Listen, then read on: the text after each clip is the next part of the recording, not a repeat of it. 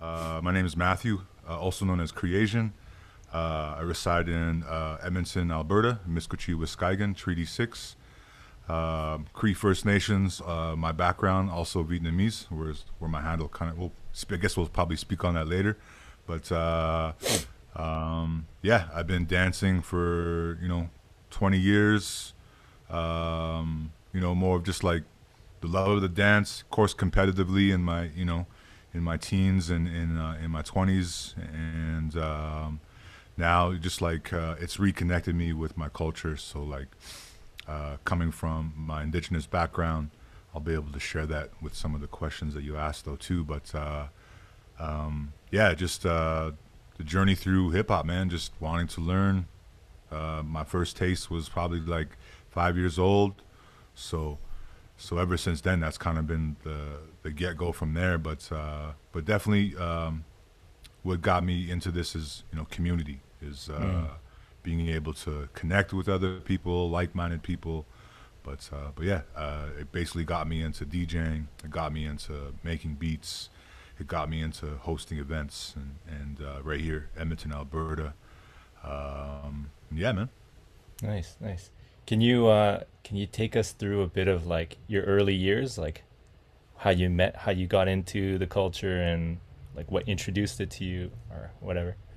Yeah, yeah, all good, man. So for me, my mom, my late mom, Diane Wood, Good Fish Lake, originally from, and that's my lineage is. She introduced me to ceremony, to powwow, round dances in my culture since birth. So I was always heavily, surrounded by, dance, ceremony, and culture itself. And that's kind of like, that's, the origin story of like what got me into really loving music and dance. And then I would say when I was about 5 years old, we had a skating rink. It was the roller rink called Sports World. And this is like 88. And I saw, I was, I think it was like a party or something, or just a, family gathering. All of our cousin relatives wanted to go out, and I was 5 years old, and I was terrified to like put skates on me and go skating. So the whole thing of that, why I'm sharing that is because I got put into the waiting box or just on the side to kind of just watch. I was terrified. I remember like having tears. I was definitely crying. And so my Ma Dukes, put me on the sides. So you can watch. You don't have to skate. Not going to force you to do something you don't want to do. Yeah. And it's really crazy. Like for me, a lot of like my memories definitely pull from being 5 years old. Like I could vividly, strongly remember a lot of things that happened in that era, that state of my life or that time in my life.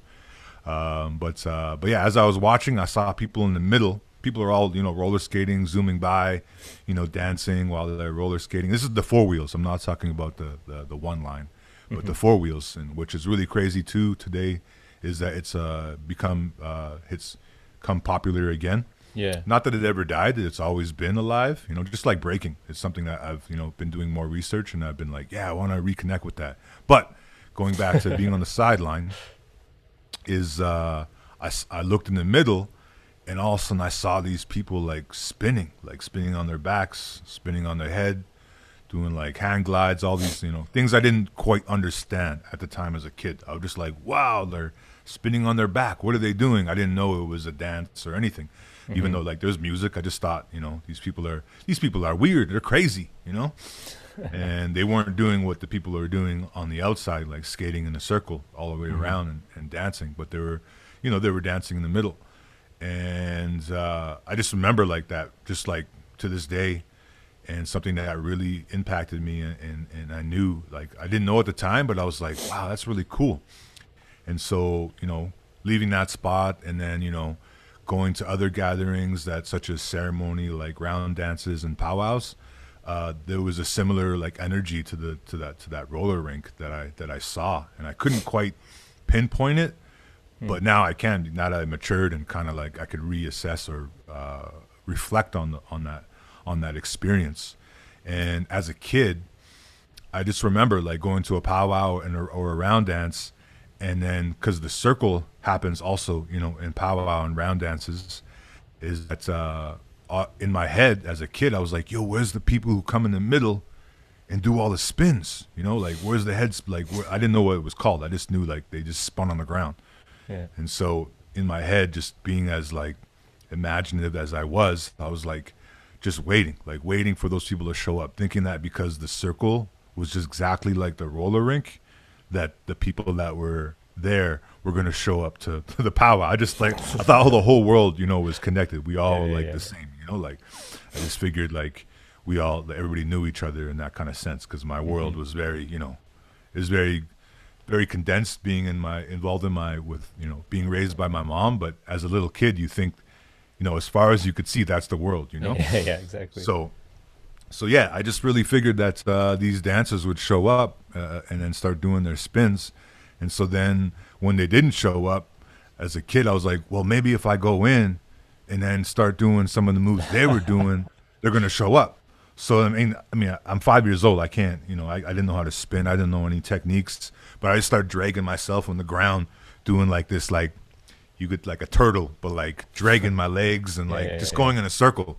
And I'm looking around. I'm like, yo, where are these dancers at? But then, you know, didn't show up. But then, you know, still being there for being involved in my culture.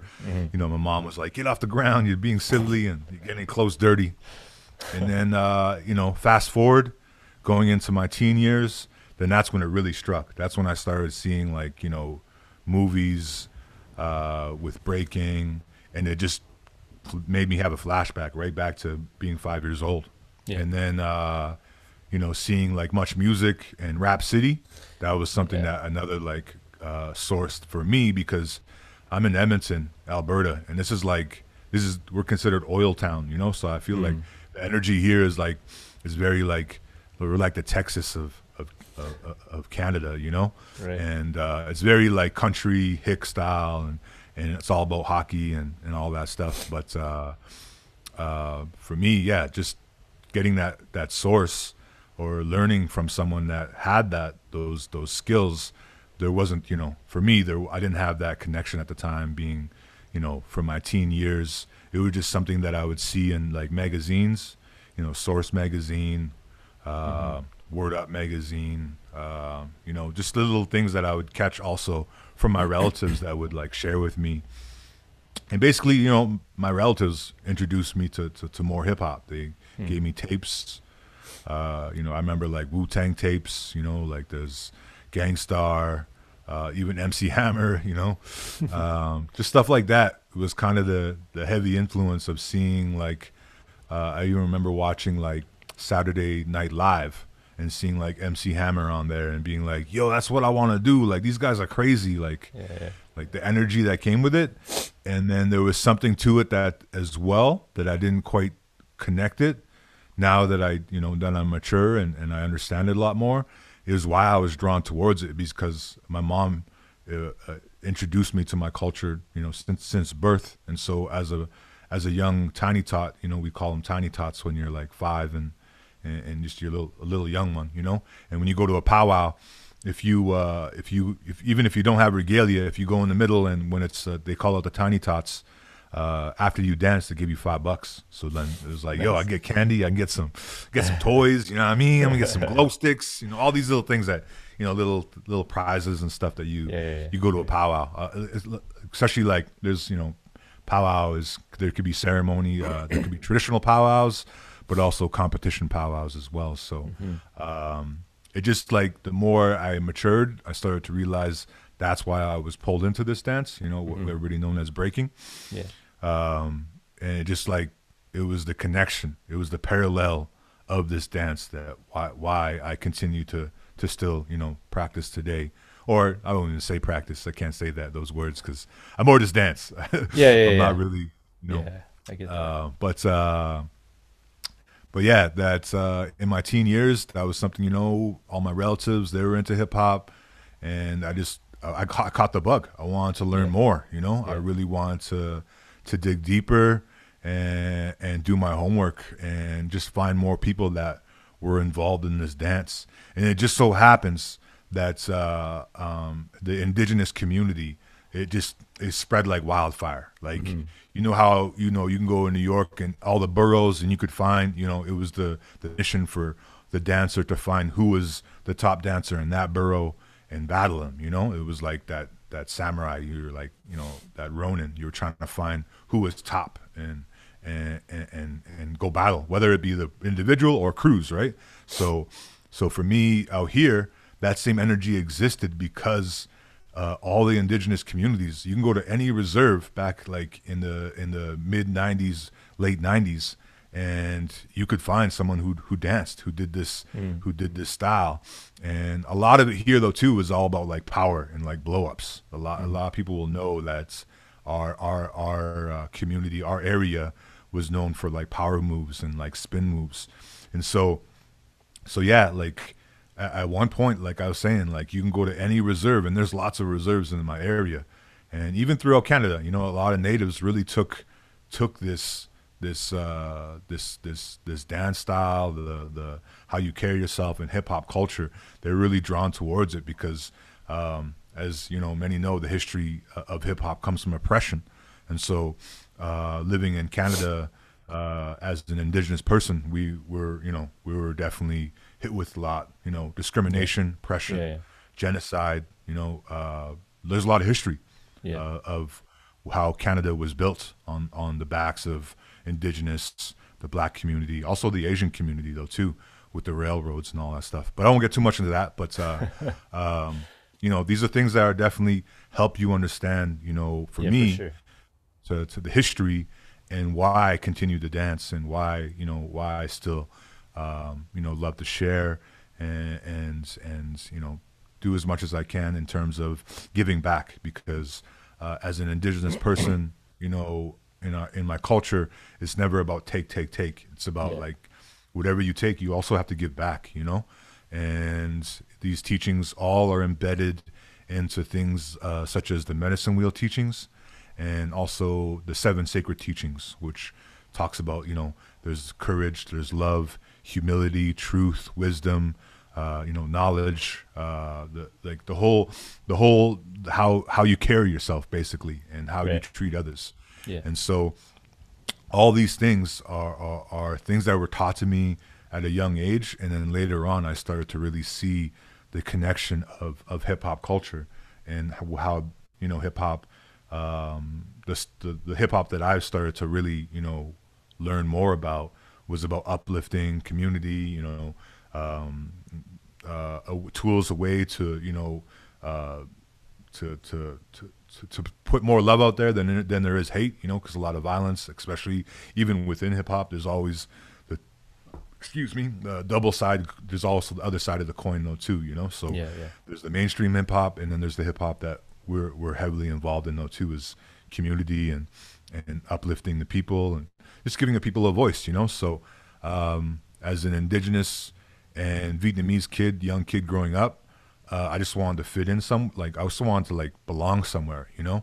And so hip hop was like, it was that for me. And it was also like rebellious stages though too, because even for my own community, being like, you know, which a halfer people will call, or 50-50, or, you know, mixed race, is sometimes you get bullied from both sides.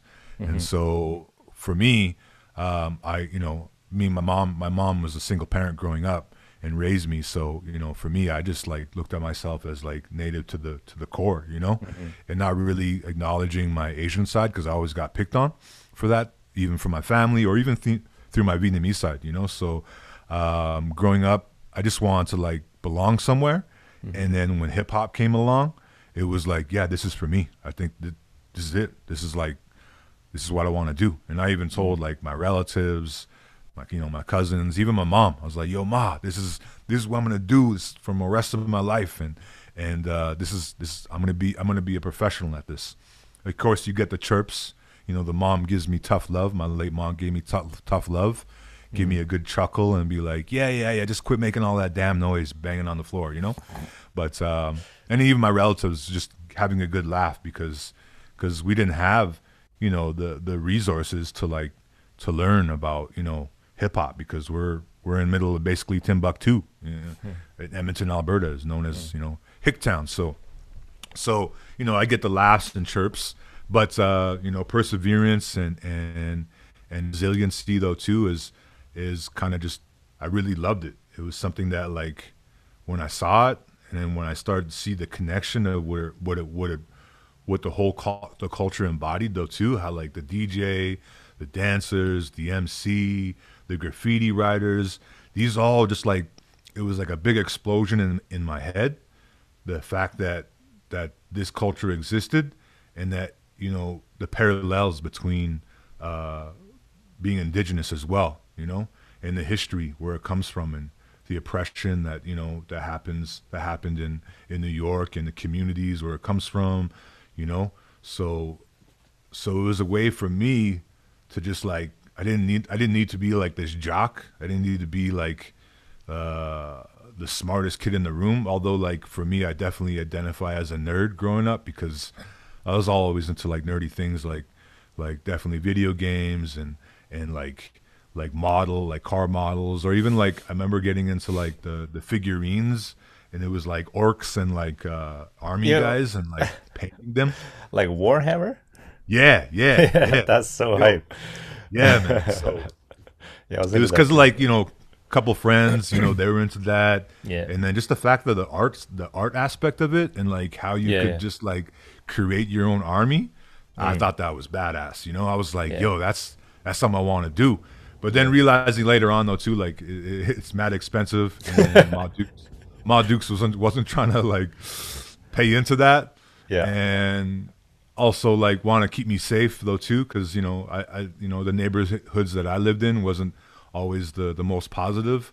Not that Mm, I lived in like hard life, but just definitely the areas I lived in were the inner city, and just like the places where I lived, where there was always something going on.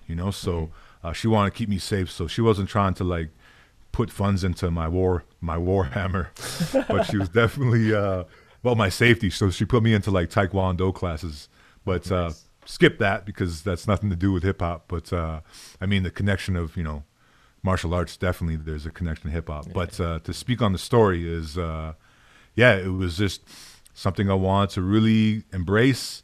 I started to see more of it happening like at school dances. There was more like native kids embracing this dance style, and there was a few key people that I linked up with later on, and we we formed a crew out here in Edmonton, and then started traveling, and it was cats like my brother James Jones, Lee Beaver, Jake, Jordan Roasting, and then later on meeting up with like Shane Martell, and these are all like indigenous cats and native indigenous artists and cats that I grew up with or growing up and knowing about, and then it was the ciphers, and it was getting into the dance that where I got to know more of these people, or we got to know each other, and then we realized like, yo, you're native, yo, I'm native, yo, let's make a crew, bro. Like this is like it just meant to be, Yeah, yeah.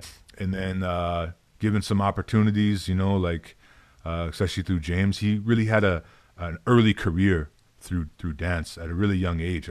He started traveling like 13, 14, and all the way to now. Mm. And for me, I was just doing like backspins. I was doing the worm, coffee grinder. Didn't quite know like the whole blueprint yet. The foundation of it, and everybody was doing power moves. And at the time, I wasn't really, really keen on. I mean, I wanted to learn all the power stuff though too, but at the same time, in my head, I was like, yo, I want to do my own style. How do I like, how do I contribute to this, this collective of people that I've linked up with, and I don't want to look the same. That was Mm. something I already knew Mm-hmm. as learning about powwow culture as well, because in the dance we have competition, we have traditional, but and there's many styles within powwow culture, and a lot of the dancers have their own style. So I already knew about originality through my culture. So as soon as I got into hip hop, into breaking, I knew I needed to have my own style. So then I wanted to like go and search for more than just like head spins and flares and all that, which our community, our city was known for. And it wasn't like till like we started to watch like VHS tapes, seeing like cats like Remind, which was like mind blowing to me because it was another native like on a whole like different like dimension at the time, frequency, and just Style Elements crew, a lot of West Coast crews too, you know, like um, just like seeing them on VHS tapes and kind of being like, whoa, these guys do that over there. Like, damn, I didn't know that existed. Like, these crews are over there. And it just opened up these portals and it opened up my mind to being like, yo, what's this stuff they do on top? Because I wasn't used to seeing anybody do anything on top. It was right away to the ground, right away to like power moves and dynamic moves. And so once I saw that, I was like seeing cats like Remind, you know, Crumbs, Po One, all these guys, and like Style Elements definitely, you know, was a huge influence for me. And then many other crews from the West Coast though too. But that was kind of like my first kind of VHS tape, seeing like Freestyle Session 2, Freestyle Session 3, 2, 3, 4, and 5. I had those tapes. We got those tapes. Yeah. It was thanks to also JJ because he's the one who traveled and then brought those tapes back home to our city. Right. So he was our resource though too, because he was traveling at a very early age and getting into these spaces and getting access to tapes. But then we would just sit home and back into the garage at JJ's spots or our other homie spots, and we'd watch these VHS tapes and be like, yo, we gotta learn, and like not necessarily like bite, but because we knew like biting right away, that's like frowned upon, you know? So it was, we wanted to like just get inspiration and then hit the lab and be like, yo, I want to create something off of like something, you know, the influences that you had. So, it was like those times right there is what helped, you know, lead me into like wanting to like learn more of the dance, you know, be a practitioner and find places, find other people who dance. And then I started to roll with a crew. It was more of like a performance, you know, going to different reserves, conferences, and schools. And it was about empowering the youth. And so I was totally like wet behind the ears. I only knew a couple moves, but JJ, you know, he saw the fire burning in me and I really wanted to dance. And so he's like, yo, you should come on and do a show with us and talk to these kids. I was like, yo, I don't know how to talk to anybody. I was totally like not a social person at all. And I only had a couple moves, but because, you know, someone gave me that opportunity and believed in me, I was like, all right, yo, let's go. And it was an opportunity to leave like the Edmonton. And I've never left the city other than going to my reserve or going to powwows around the surrounding community. So, you know, given the opportunity to travel and then do shows, we went to places like California, to different reserves around there, but mainly around Alberta. A lot of our shows and performances were at conferences and schools and reserves around Alberta. And then we would do performance. We would do, you know, the MC would do his thing. And then we would dance. We would get our opportunity to showcase. And then there'd also be a component where we were just sitting in a sharing circle and all of us would share like how we got where we were today. And at that time, you know, fast forwarding, going into that opportunity, that's when I was like, you know, in 18, 19, 20. And that's when I was like, yo, I'm taking this dance serious. In my 13 to 17, it was more just like for fun. And it wasn't like something that I knew that would allow me to like take this like into a career. Even as a kid, when I told my parents, you know, my mom or my relatives that I was going to do it as a full-time career, it was just me being very, you know, naive at the time, thinking that like, I'm going to learn this right now. I'm going to learn it overnight, you know? But then I realized, you know, it takes time. You have to meet other people that are, you know, involved in this. And then I did that. I started to attend more events that there was more other dancers, other people who did breaking. And then there was competitions that popped up between Edmonton and Calgary as well, the rivalry, you know, but also traveling out to Vancouver and then being exposed to that scene and then just seeing like, whoa, people are crazy out over here. That means I just need to practice even harder back where I'm from. And so then the opportunity to travel though too in all these different major cities across Canada, United States, it was our duty, our due diligence to find, who was like the top crew in that city, or if where was the practice spot.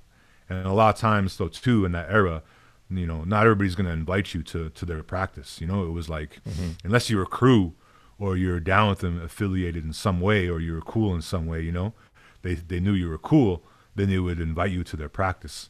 And luckily we kind of had that pass though too, because we were all indigenous crew, and a lot of people that we seeked or we found out about, they were, had an indigenous background, or they were just like, oh, yo, natives, yo, y'all are dope. I know about y'all. I learned about you in school. And it was like, well, you maybe learned a bit about us, but you probably didn't learn, the truths. But yeah. I don't want to get too much into that either, because that could be a whole other interview. But yeah, kind of just like fast forwarding through the timeline is, going from my teens into my early 20s.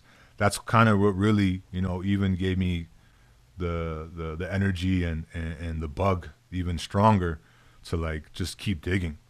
And then just traveling. That's what really opened my mind and helped me to develop my style though too, by meeting like, other people in their city and the top people, or just people that were like regarded high up there, or their names was tied to like, yeah, that person like wins all the battles, or you don't want to, like that person's a problem, So it was like, yeah, every time we traveled, we just like would send out the bat signal, and if we got a response, then we would show up.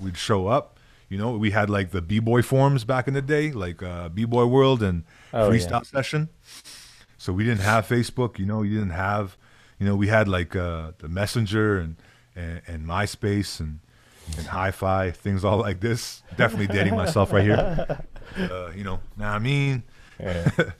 But yeah, that's what really helped us like be exposed more to like the true essence of hip hop, that exchange, and it helped us expand our minds that it wasn't just it wasn't just us. It wasn't just us in Edmonton. There was many people. We already knew there was many dancers around there, but when you're in a secluded area, you don't think about other people. You're trying to focus on you, but then knowing that other people are practicing, that was the energy that helped you get good though too, because if you were going to show up to other person's city and battle, you didn't want to go there, not prepared. So, traveling to places like Vancouver, Toronto, even Ottawa, helped us in our early 2000s, helped us kind of like mold us and challenge us to be like, you know what you know now you travel and you see these other natives over here. What are you going to do? Like, what's going to keep you dancing?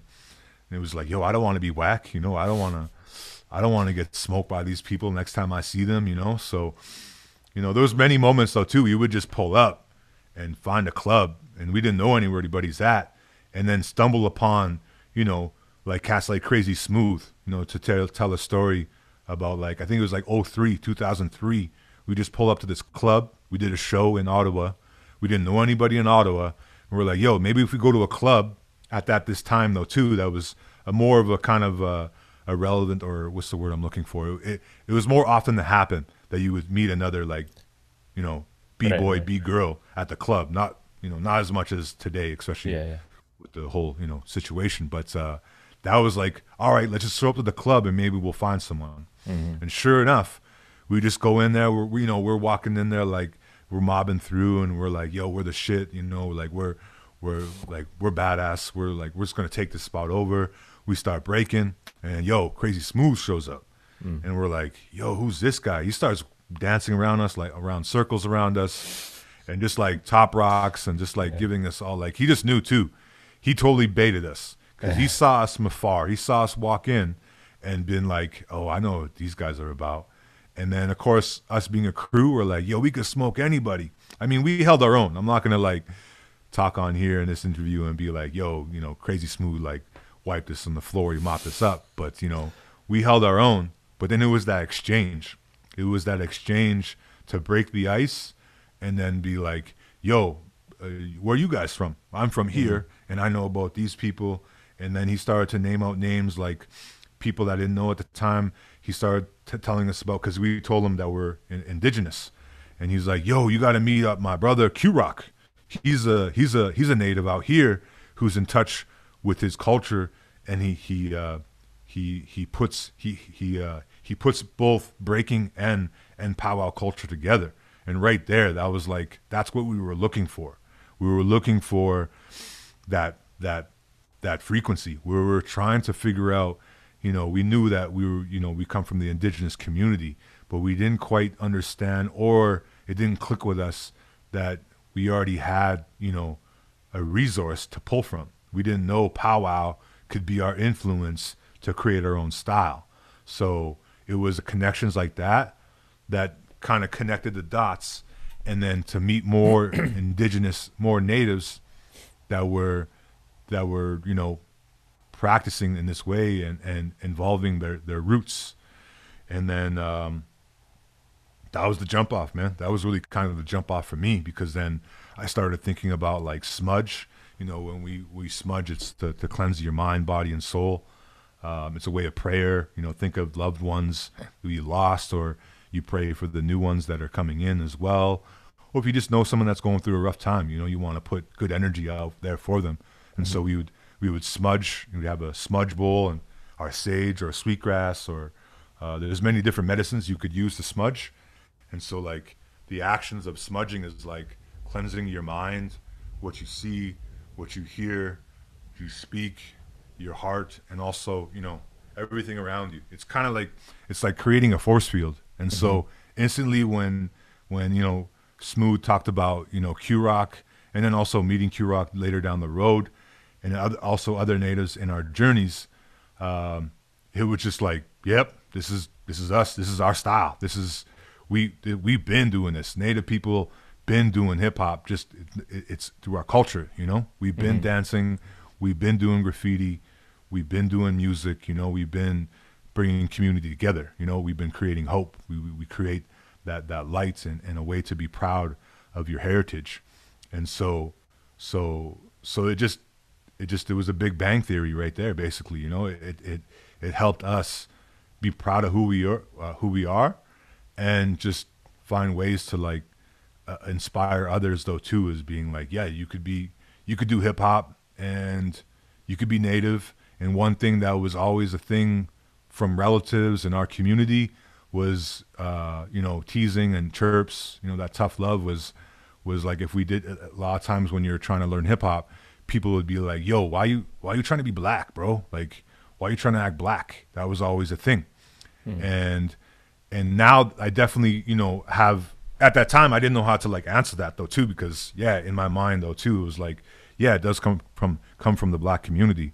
But now that I'm mature and understand it a lot more, it's like, yo, natives been doing this style. We've been doing hip hop. Just again, like I go back to that. It wasn't called hip hop. We were practicing our culture, and we've done dances, and and a lot of our dances are also have been an influence on hip hop as well. You see it with a lot of like the classic artists that they would sometimes, fortunately, they would put a headdress on. At the time, it was okay, but now that we start to really understand the cultural appropriation, and it's not as a fly thing as before, but our fashion, the way we dressed in our traditional attire, and even the way we danced. Some of the original dancers, when they saw powwow dancers, they wanted to grab that bounce. And so you could see it in the boyoing. You could see it in even some of the terminologies called the Indian step, the Apache step. These are all influences from a lot of the young generation when they were creating hip hop, was to be like, yo, you see those moves? I want to do it just like that. Just like even in martial arts, the influence coming from there, coming from tap dance.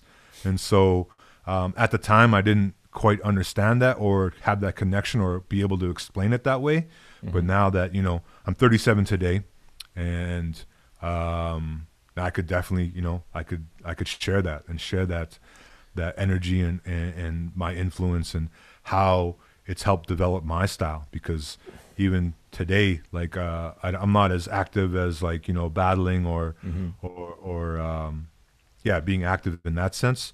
But definitely, you know, I'm out there in ciphers. I'm out there trying to share as much as I can with the dance to show people that this is a dance first and foremost, and then showing them that parallel as a grass dancer, as a traditional grass dancer, and showing them, you know, top rock rocking, and showing them how they complement each other very well.